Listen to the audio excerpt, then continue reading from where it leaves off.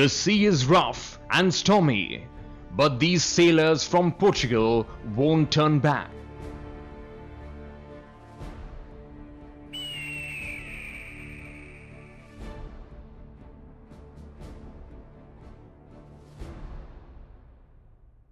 They are on their way to India to buy spices and then sell them in Europe, which will make them rich.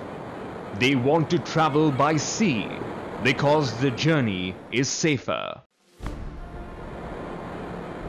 The land route is an old route, but very dangerous due to wars in the Arab lands. Finally, India at last. The Portuguese, led by their captain Vasco da Gama, land in Calicut, India in 1498. The first thing Vasco da Gama did on landing in Calicut was to meet the local ruler, or Zamorin. Let's listen to what they said. What is the reason for your visit? Your Highness, I have come from Portugal and wish to buy your famous Malabar spices. I request permission to trade here. What will we gain in return? I will give you a lot of money for your spices, and once I sell them, Malabar spices will become world famous. Very well, permission granted. All that you saw took place many years ago. Would you like to know what happened after that?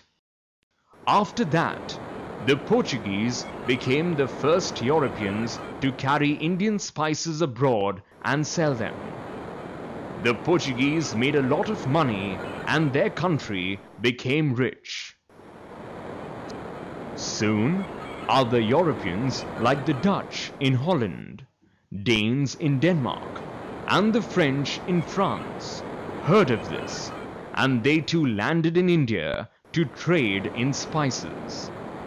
Meanwhile, in England, some traders formed a company called the East India Company. In 1600, their queen gave them the Charter of Trade to trade with India and Asia. After getting the charter to trade, ships of the East India Company landed in India to trade in spices, cotton, and sugar. When the East India Company first came to India, the ruler was Jahangir, the Mughal emperor. Soon the British asked him for permission to start trading. The emperor allowed the British to set up a factory in Surat. This factory was actually a warehouse where they could store goods. The other European traders were angry. They did not want to share space with the British. It led to fights and wars amongst them for a long time. The Danish, Dutch, and the Portuguese lost to the British. They were left with just a few settlements in India. The French were the most powerful rivals. They fought 3 bitter wars, called the Carnatic Wars, with the British that lasted from 1746 to 1763. At the end of these wars, France was left with 2 trading posts, Pondicherry and Chandanagar, and the British became the main trading nation in India.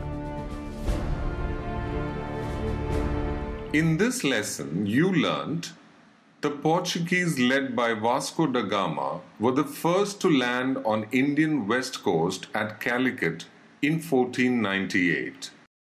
The Portuguese gained permission from local ruler Zamorin to trade in Malabar spices.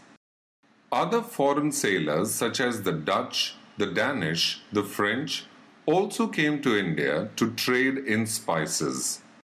In 1600, the Queen of England gave the East India Company the character to trade with India and Asia.